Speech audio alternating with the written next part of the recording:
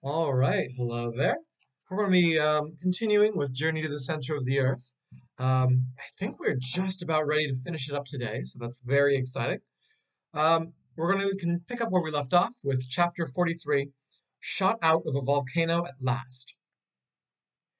Yes, our compass was no longer a guide to our movements.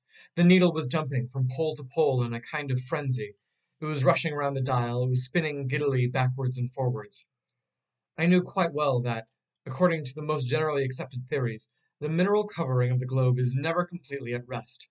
The changes brought about by the chemical decomposition of its component parts, the turbulence caused by great liquid torrents, and the magnetic currents are continually tending to disturb it, even when the living beings on its surface imagine that all is quiet below. A phenomenon of this kind would therefore not have alarmed me greatly, or, at any rate, would not have given rise to dreadful apprehensions. But other peculiar circumstances gradually revealed to me the true state of affairs. There were the explosions of increasing frequency and ever greater intensity. I could only compare them to the loud clatter of dozens of carts driven at full speed over cobblestones. There was a rumbling like interminable thunder. Then the compass, that had been thrown out of action by the electric currents, confirmed my worst thoughts. The mineral crust of the globe was threatening to break up. The granite foundations were going to come together with a crash. The fissure through which we were being driven helplessly would be filled up. The space would be full of crushed fragments of rock, and we poor, wretched mortals were going to be buried and annihilated in this terrible destruction. Uncle, uncle, I cried, we're doomed now, utterly doomed. What are you frightened about now? Was the calm reply. What's the matter with you? The matter? Look at those shaking walls. Look at those quivering rocks. Don't you feel the burning heat? Don't you see how the water is boiling and bubbling? Are you blind to the dense vapors and steam that are growing thicker and denser with every minute? Look at the compass needle spinning. There's an earthquake coming. My uncle shook his head calmly. So, he said, you think there's an earthquake coming? I do. Well, I think you're wrong. What? Don't you recognize the signs? Of an earthquake? No. I think it's something better than that. What do you mean? It's an eruption, Axel. An eruption? Do you mean to say that we're being carried up the shaft of a volcano? I do believe we are, Said the indomitable professor with an air of total self-possession. and it's the best thing that could possibly be happening to us, under the circumstances. The best thing. Was my uncle completely mad? What did this man mean? And what was the point in making jokes at a time like this? What? I shouted. Are we being carried upwards in an eruption? Fate has flung us here among burning lava, molten rocks, boiling water, and all kinds of volcanic matter. We're going to be pitched out, expelled, tossed up, vomited, sped out high into the air, along with fragments of rock, showers of ashes and scoria, in the midst of a towering rush of smoke and flames. And you're saying it's the best thing that could happen to us? Yes, Replied the professor, looking me over his spectacles. I can't see any other way of reaching the surface of the earth. I will pass rapidly over the thousand ideas which went through my mind. My uncle was right, undoubtedly right, and never had he seemed to me more daring and more certain in his ideas than at this moment when he was calmly contemplating the possibility of being shot out of a volcano. In the meantime, up we went. The night passed in continual ascent. The din and uproar around us became more and more intensified. I was stifled and stunned. I thought my last hour was approaching, and yet imagination is such a strong thing that even in this supreme hour I was preoccupied with strange and almost childish speculations. But I was the victim, not the master of my own thoughts. It was quite clear we were being rushed upwards on a crest of an eruptive wave. Beneath our raft were boiling waters, and under these the more sluggish lava was working its way up in a heated mass, together with hordes of fragments of rock, which, when they arrived at this crater, would be flung out in all directions high and low. We were trapped in the shaft or chimney of some volcano. There was no doubt about that now.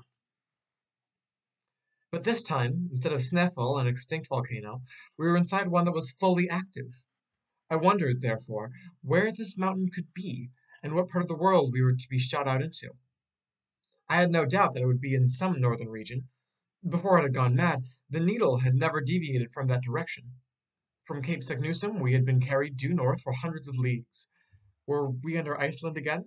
Were we destined to be thrown up out of Hecla, or another of the 7 fiery craters on that island? Within a radius of 500 leagues to the west, I could only remember on this parallel of latitude the not well known volcanoes on the northeast coast of America. To the east, there was only one at a latitude of 80 degrees north, the Esk in Jan Mayen Island, not far from Spitzbergen. Certainly, there was no lack of craters, and there were some large enough to throw out a whole army. But I wanted to know which of them was to act as our exit from the interior world. Toward morning, our ascent grew faster. If the heat was increasing instead of diminishing as we approached the surface of the globe, this was due to local causes alone, volcanic ones. The way we were moving left no doubt in my mind. An immense force, a force of hundreds of atmospheres, generated by the extreme pressure of confined vapors, was driving us irresistibly on. But to what countless dangers it exposed us! Soon wild lights began to penetrate the vertical gallery, which widened as we went up. To right and left I could see deep channels, like huge tunnels, out of which escaped dense volumes of smoke. Tongues of fire lapped the walls, which crackled and sputtered under the intense heat. "Look, uncle, look at that!" I shouted. That's all right. Those are only sulphurous flames and vapors, which one must expect to see in an eruption. They are quite natural. "But suppose they envelop us?" But they won't envelop us. "We'll be suffocated." We won't be suffocated at all. The gallery is widening, and, if necessary, we shall abandon the raft and creep into a crevice. "But what about the water, the rising water?" There is no more water, Axel, only a sort of lava paste which is carrying us up on its surface to the top of the crater." The liquid column had indeed disappeared, replaced by dense and still boiling eruptive matter of all kinds. The temperature was becoming unbearable. A thermostat exposed to the atmosphere would have indicated 150 degrees. Perspiration steamed from my body. But for the rapidity of our ascent, we would have been suffocated.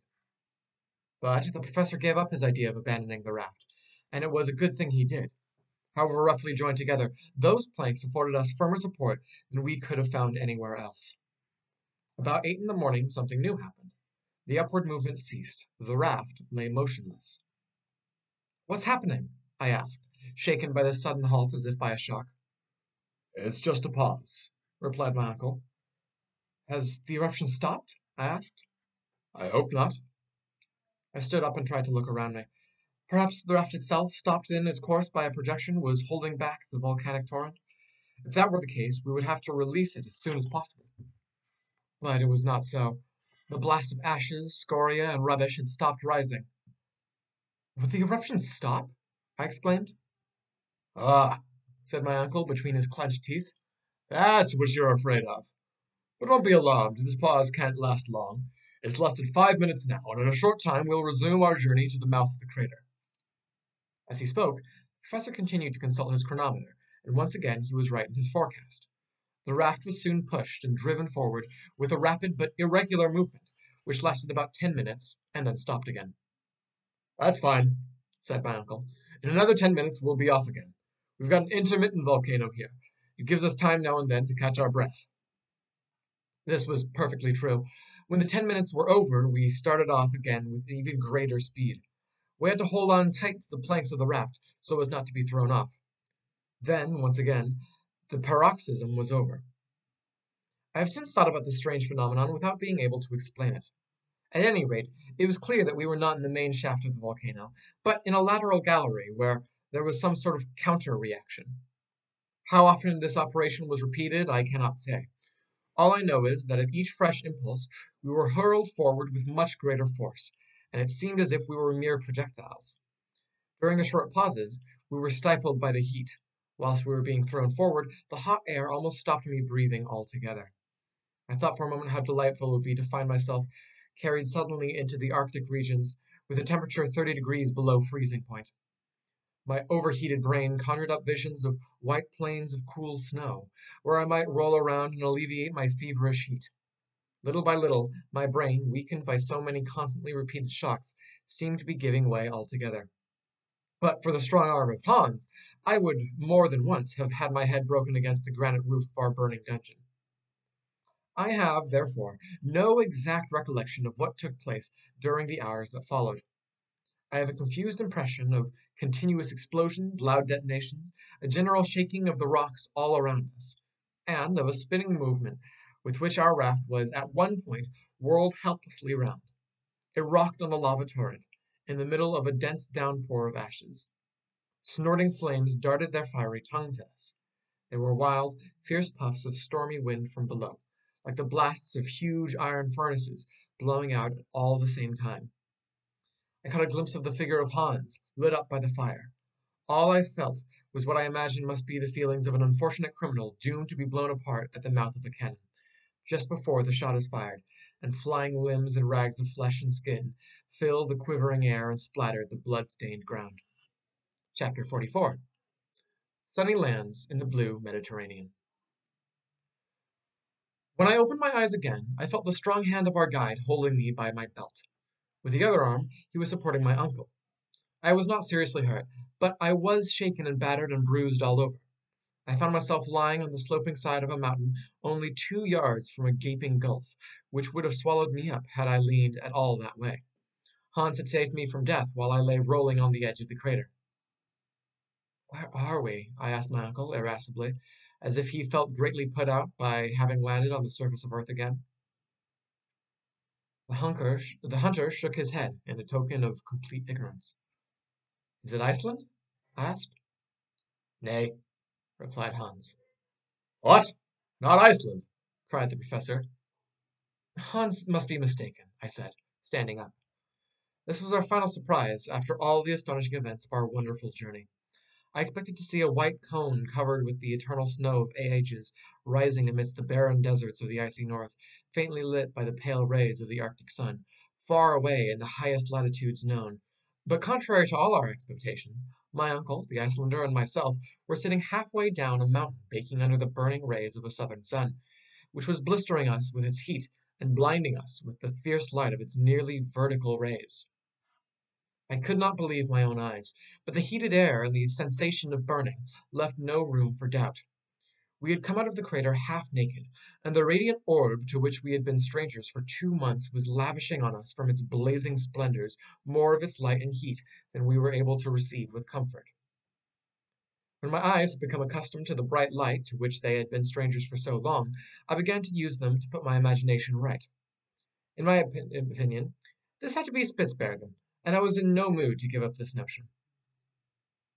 The professor was first to speak, and said, Well, this isn't much like Iceland.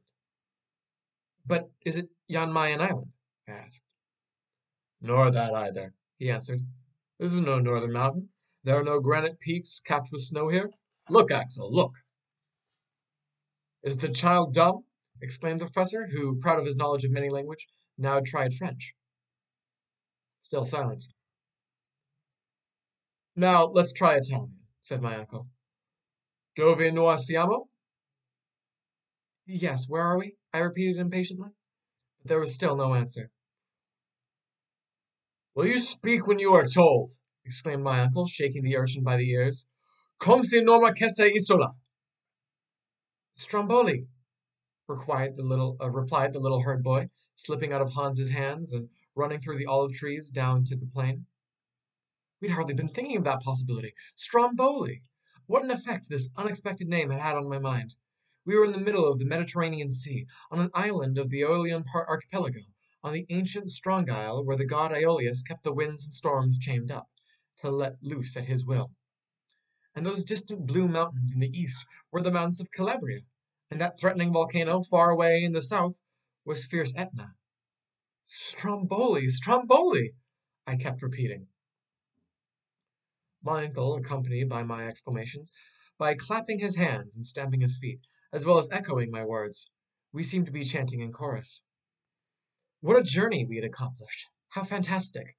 Having entered by one volcano, we had issued from another more than 2,000 miles from Snæfell and barren, far-away Iceland. The strange fortunes of our expedition had carried us into the heart of the most beautiful part of the world. We had exchanged the bleak regions of perpetual snow and impenetrable barriers of ice for those of brightness and the rich hues of all glorious things. Over our heads we had left the murky sky and cold fogs of the frigid zone to revel under the azure sky of Italy. After our delicious meal of fruit and cold, clear water, we set off again to reach the port of Stromboli.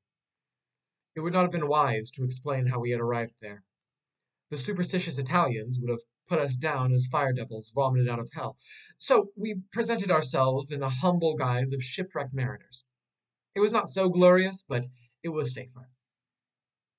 On my way I could hear my uncle murmuring, "But that compass, it pointed due north. How are we to explain that?" "My opinion is," I replied disdainfully, "that it's best not to explain it. That's the easiest way to deal with the problem." Indeed, sir. The occupant of a professorial chair at the Johanneum unable to explain the reason for some cosmic phenomenon? Why, that would be simply disgraceful. And as he spoke, my uncle, only half dressed, in rags, looking a perfect scarecrow, with his leather belt around him, setting his spectacles on his nose, and looking learned and imposing, was himself again, the formidable German professor of mineralogy. 1 hour after we had left the grove of olives, we arrived at the little port of San Viceno, where Hans claimed his 13th week's wages, which was counted out to him with cordial handshakes all around. At that moment, if he didn't share our very natural emotions, at least his expression changed in a way very unusual with him, and while he lightly pressed our hands with his fingertips, I do believe he smiled. Chapter 45. All's well that ends well. Such is the conclusion of a story which I cannot expect anyone to believe, since some people will believe nothing against the testimony of their own experience. However, I'm indifferent to their incredulity, and they may believe as much or as little as they please. The people of Stromboli received us kindly as shipwrecked mariners. They gave us food and clothing. After we had waited 48 hours, on the 31st of August, a small craft took us to Messina, where a few days' rest completely removed the effect of our exhaustion. On Friday, the 4th of September, we embarked on the steamer Volturno, in the service of the French Imperial Messenger Service, and in 3 days we were in Marseille, with nothing to bother us except that infernal line compass, which we had mislaid somewhere, and could not now examine. But its inexplicable behavior occupied my mind terribly. On the evening of the 9th of September we arrived in Hamburg. I cannot describe to you Martha's astonishment or Graben's joy. "Now you're a hero, Axel," my blushing fiancée said to me. "You won't leave me again." I looked at her tenderly, and she smiled through her tears. How can I describe the extraordinary sensation caused by the return of Professor Liedenbrock? Thanks to Martha's gossiping, the news that the professor had gone off to find a way to the center of the earth had spread over the whole civilized world. People refused to believe it, and when they saw him, they would not believe him any the more. None the less, the appearance of Hans and sundry pieces of intelligence gained from Iceland tended to shake the confidence of the unbelievers. Then my uncle became a great man, and I was now the nephew of a great man, which is a privilege not to be despised. Hamburg gave a great banquet in our honor. The professor gave a public lecture at the Johanneum, in which he described everything about our expedition, with only one omission, the unexplained and inexplicable behavior of our compass. On the same day, he deposited in the city archives the now famous document of Seknussemm, and expressed his regret that circumstances over which he had no control had prevented him from following the trail of the learned Icelander to the very center of the earth. He was modest notwithstanding his glory, and he was all the more famous thanks to his humility. So much honor could not but arouse envy. There were those who envied him his fame, and his theories, based on known fact, were in opposition to current scientific theories with regard to the question of the central fire. He maintained by pen and by speech notable discussions with scholars from every country in the world. For my part, I cannot agree with his theory of gradual cooling. In spite of what I have seen and felt, I believe, and always shall believe, in the earth's central heat. But I admit that certain circumstances, not yet sufficiently understood, may tend to modify here and there the action of natural phenomena. While these questions were being debated with great animation, my uncle met with a real sorrow. Our faithful Hans, in spite of our entreaties, had left Hamburg. The man to whom we owed all our success, and our lives too, would not follow us to reward him as we would have wished. He was stricken with homesickness. Farval, he said one day, and with that simple word he left us and sailed for Reykjavik, which he reached in safety. We were very attached to our brave eider-down hunter. Though far away in the remotest north, he will never be forgotten by those whose lives he protected, and I certainly tried to see him more than once before I died. To conclude, I have to add that this journey to the center of the earth caused a tremendous sensation throughout the world. It was translated into all the language of civilization. The leading newspapers printed the most interesting passages, which were commented on, picked to pieces, discussed and attacked and defended with equal enthusiasm and determination, both by believers and skeptics. A rare privilege. My uncle enjoyed during his lifetime the glory he had deservedly won, and he may even boast the distinguished honor of an offer from Mr. Barnum to exhibit him on most advantageous terms in all the principal cities of the United States. But there was one fly in the ointment among all this glory and honor. One fact, one incident of the journey remained a mystery. Now, to a man eminent for his learning, an unexplained phenomenon is an unbearable hardship. Well, my uncle was still fated to be completely happy. One day, while arranging a collection of minerals in his cabinet, I noticed in a corner the wretched compass which we had long lost sight of. It had been in that corner for 6 months, little mindful of the trouble it was causing. I opened it and looked at it. Suddenly, to my intense astonishment, I noticed something strange and uttered an exclamation of surprise.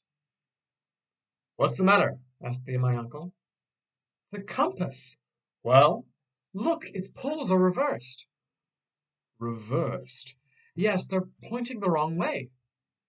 My uncle looked at it and checked it, and the house shook with his triumphant leap of exultation. A light suddenly shone into his mind and mine. "See there!" he cried as soon as he was able to speak. "After our arrival at Cape Saknussemm, the north pole of the needle of this blasted compass began to point south instead of north. Clearly. Here, then, is the explanation of our mistake. But what phenomenon could have caused the reversal of poles?" "The reason is obvious, uncle." "Tell me, then, Axel." "During the electric storm on the Lidenbrock Sea, that ball of fire, which magnetized all the iron on board, reversed the poles of our magnet." "Ha, ha!" shouted the professor with a loud laugh. "So it was just a trick of the electricity." From that day on, the professor was the happiest of scientists, and I was the happiest of men, because my pretty Verlin girl, resigning her place as his ward, took her position in the old house in the Königstrasse, in the double capacity of niece and wife. What need is there to add that her uncle was the illustrious Otto Lidenbrock, corresponding member of all the scientific, geographical, and mineralogical societies of the civilized world? And that is going to be the end. Normally I would go a bit longer, but the book has come to its conclusion. So that was Journey to the Center of the Earth by Jules Verne. I hope you enjoyed it. I certainly enjoyed it. I thought it was good right up until the very end. Um, and I'll be back. I'll pick out another book to read. I've got some ideas as far as what I might do next, and I hope that you'll join me then. Bye.